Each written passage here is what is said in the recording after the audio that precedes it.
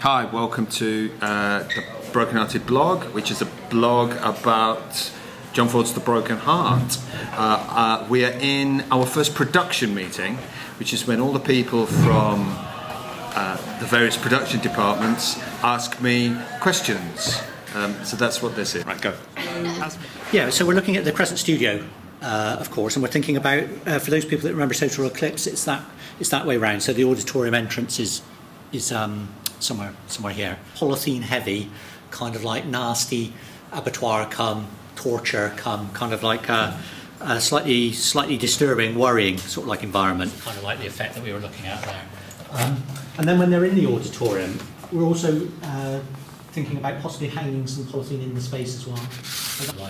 Lighting through it. Yeah, I was thinking which slightly separates the blocks of audience from each other. I've pulled out bits of references which have things like chains and hooks and things like that.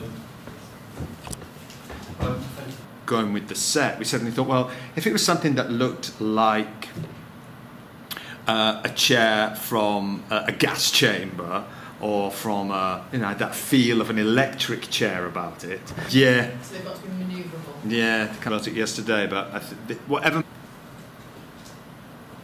I think that I want to put the king in a wheelchair. His stuff, so his drip and his oxygen wouldn't need to go with him. Being kept alive, and he's walked to the platform and stuck in the platform, and then he does his bit. He just dies all of a sudden, and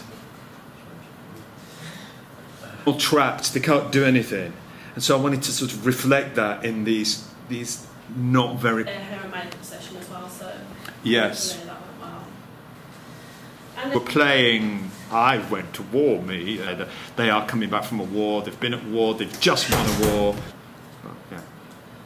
It's quite dark, some of this. Scenes in this play are sort of duologues, actually. You get scenes where a lot of people come on, but I think where this would happen would probably be in the chair thing is probably the worst thing. Thank you. Thank you.